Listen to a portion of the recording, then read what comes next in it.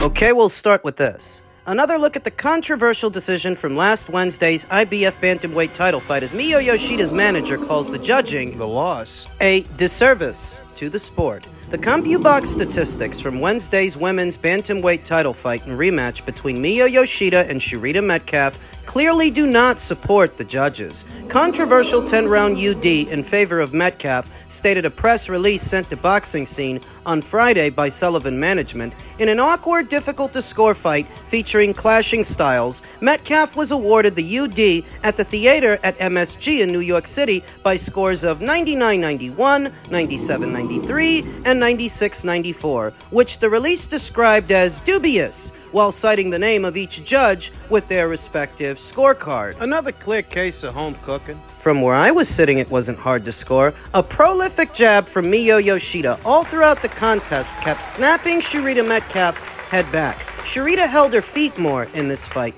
didn't move as much, and tried for more punches, which kept her within range of Miyo Yoshida's jab, her combinations. The right outcome appeared clear, both in the surprise reactions of Metcalf's corner and also the thunderous objection from the crowd. The release continued. As the scores were read, immediate objections rained down through the arena as Yoshida and many ringside observers looked stunned. They were booing. They were booing the judge's decision. They were booing the idea that Sharita Metcalf did enough to win that fight. And by my count, that's the second time I've seen Sharita get a gift. She got one over Melissa Odessa Parker in a fight that she clearly should have lost, and once again, she got one with Miyo Yoshida. They're not booing because of what a great job Sharita Metcalf did. The right fighter sometimes still wins a controversial decision, and fighters, their teams, and their fans often react harshly to reasonable outcomes. Additionally, CompuBox statistics are a tool to better understand fights, but do not factor into official scoring, and in some cases do not support a fairly rendered result. That said, Sullivan Management, which, if you hadn't learned by now, represents Yoshida, raises some interesting points. More from the press release, Yoshida finished the fight ahead 96-64 overall, 49-17 in jabs. She landed 49 jabs to Sharita Metcalf's 17, 30 body punches to Sharita Metcalf's 16, and 8-0-2 in a round-around breakdown of total connects, meaning that more often than not, Miyo Yoshida was outlanding Sharita Metcalf. So how could she have lost? The scoring criteria for scoring around. Effective aggression. Miyo was showing that. That's why she was landing more. Clean punches landed. Miyo was showing that. That's why she was landing more. Can hardly give Sharita Metcalf defense when she's the one getting hit more often than not. On what premise could you score that many rounds in favor of Sharita Metcalf? And what you can also cite,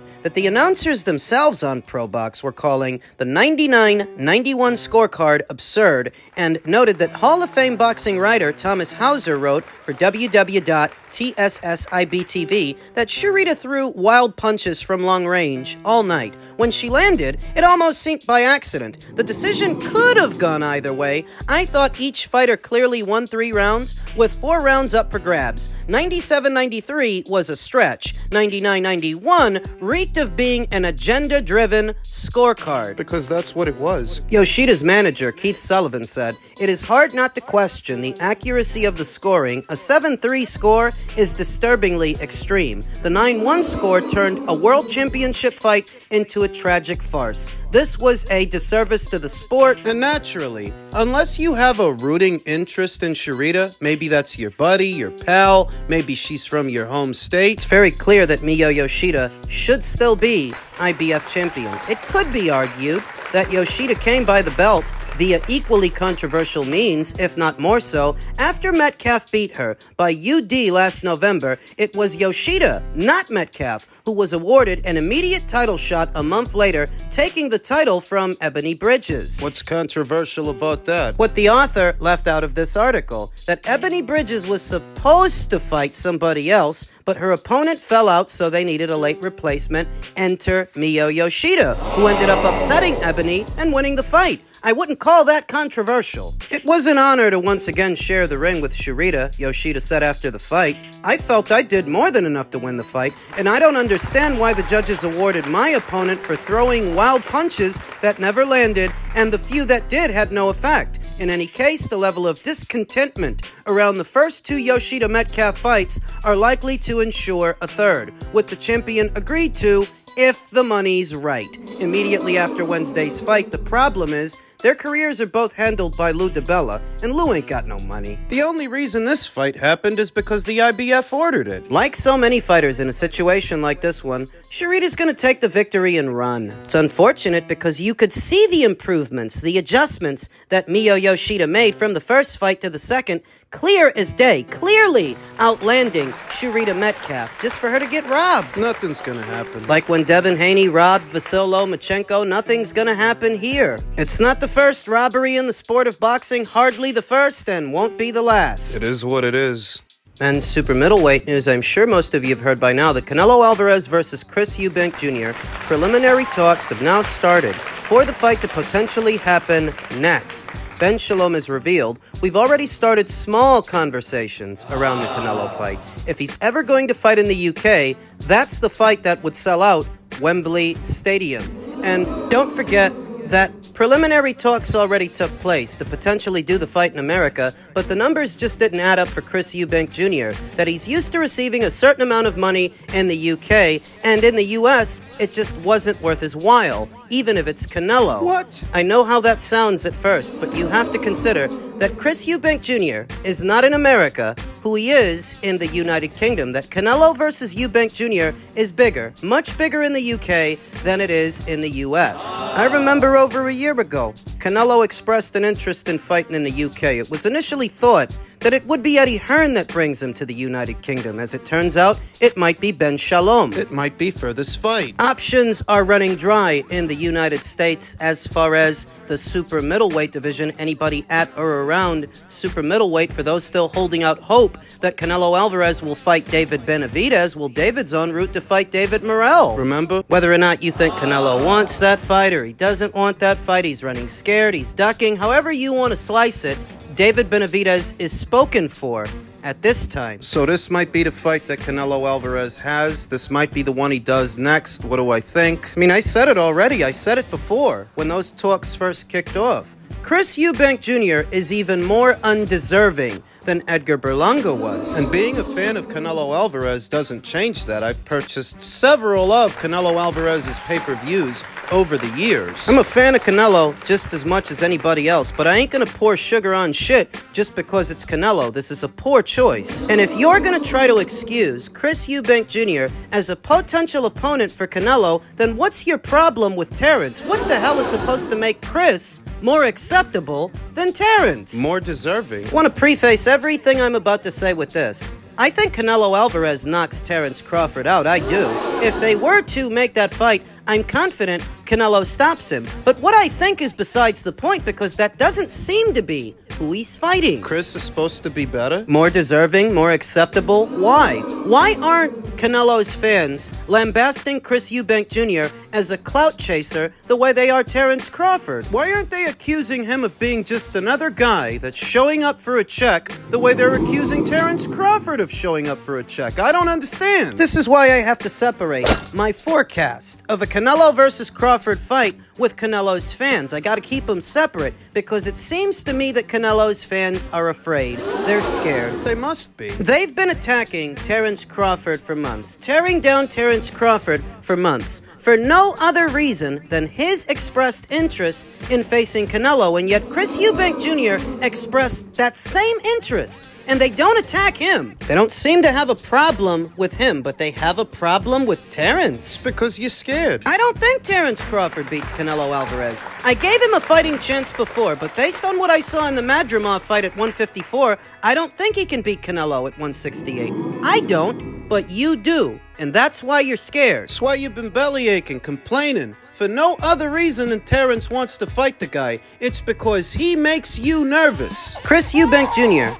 has never competed at the level of a Terence Crawford, doesn't have the career accolades of a Terence Crawford, is in no way, shape, or form as good a fighter as Terence Crawford, and he is even less deserving than Terence Crawford, because Chris Eubank Jr. has never so much as sniffed a spot on the pound-for-pound list. Ever. And this is all right with you. You don't lay into Chris Eubank Jr. when he wants to fight Canelo Alvarez, but when it's Terence Crawford, that bothers you? You say it's because Terence would have to move up in weight, but Chris would have to move up in weight. He's been campaigning as a middleweight. What the hell's Chris done at super middleweight? Reynald Quinlan for the IBO title? A loss, a lopsided loss, a schooling, really, to George Groves in the first season of the World Boxing Super Series? You explain it. You tell me what makes Chris more deserving than Terence. Don't try to hide behind Canelo and make it about Canelo, because it's not actually about Canelo. It's about you. Why would Terence Crawford wanting to fight Canelo bother you when Chris Eubank Jr. wanting to fight him doesn't bother you?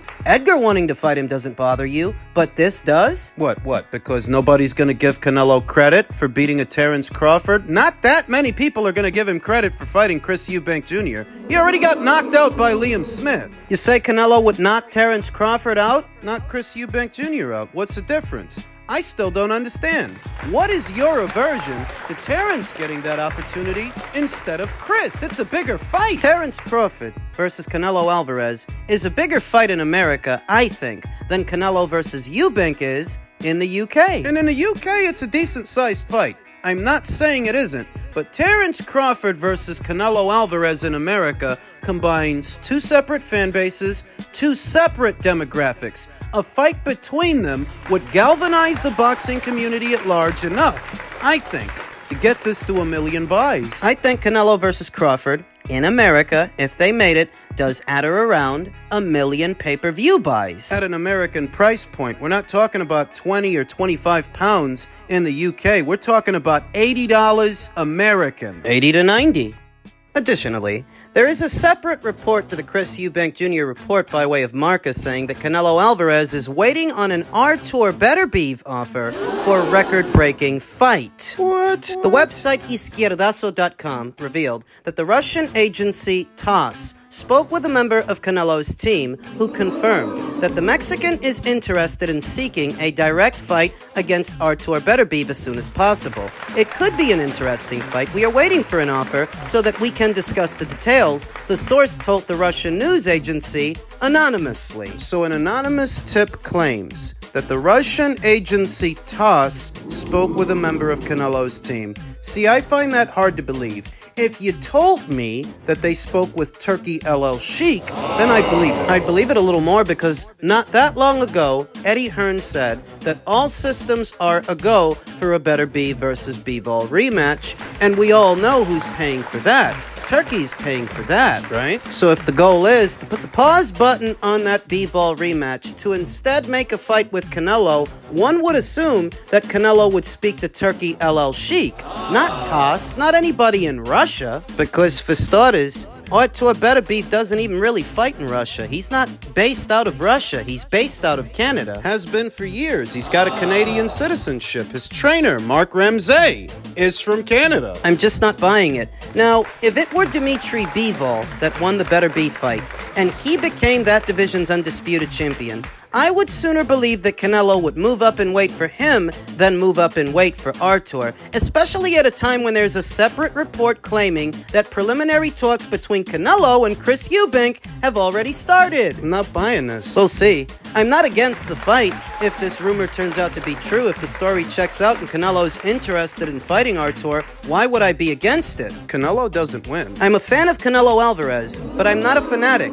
I'm not a fanboy. Canelo don't win that Beterbiev fight for the same reason Crawford don't win that Canelo fight. Weight classes exist for a reason, and as durable and as skilled as Canelo Alvarez has been for all these years, if you put him in the ring with Artur, Artur's gonna overpower him, Artur's gonna knock him out. Going up to 175, carrying that added weight on that small frame, people tend to forget Canelo is not a big guy. He doesn't have a big frame. That's why it's a wonder he's been able to accomplish all that he has been able to accomplish. But going back up to light heavyweight and carrying that added weight, remember, this guy gassed out with Dimitri Bivol. What do you think's gonna happen to him with Artur Beterbiev, who's a much bigger puncher and more prolific and around, throws punches in bunches. Every moment you're not letting a shot go, he is, and I'm sorry to say, I don't think Canelo Alvarez can take it. I don't think he can absorb punches from this guy. It's a big train, little train situation. Both Canelo Alvarez and Artur Beterbiev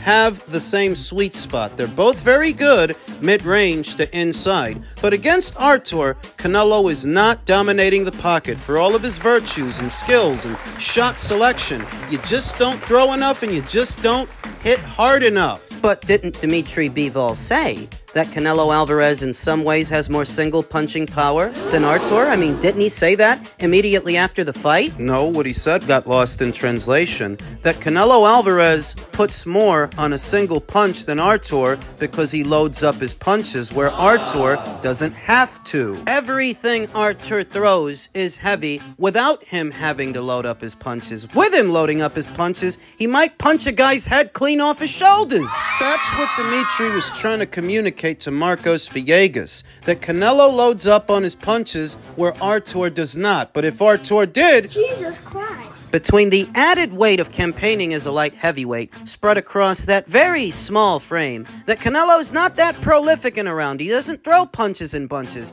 And in a fight periodically, he takes the mid-rounds off. Can't do that with Artur. And don't talk to me about Canelo Alvarez's punching power. Canelo's a strong puncher at super middleweight, but he didn't knock out Jaime Munguia. He didn't knock out Edgar Berlanga, and everybody thought he was going to, but he didn't. He's not knocking out Artur. What are you trying to convince me of? I'm sorry to say that as big a fan of Canelo as I am, if these rumors are true and he's serious about fighting this guy, he's gonna get knocked out. So maybe that's hard for you to imagine, but it was hard for a lot of people to imagine that Mike Tyson could lose to the likes of Buster Douglas. It was hard for a lot of people to imagine that Roy Jones Jr. would get slid under the ring by Antonio Tarver. It was hard for people to imagine that Anthony Joshua would get stopped by Andy Ruiz. This, however, this is not hard to imagine that Canelo would be biting off more than he could chew with Artur. That's not hard to imagine at all. You just don't want to accept reality. Then don't. But I ain't jumping off that cliff with you. If all of this turns out to be true, Canelo's gonna get stopped for the first time in his career. Artur stops him.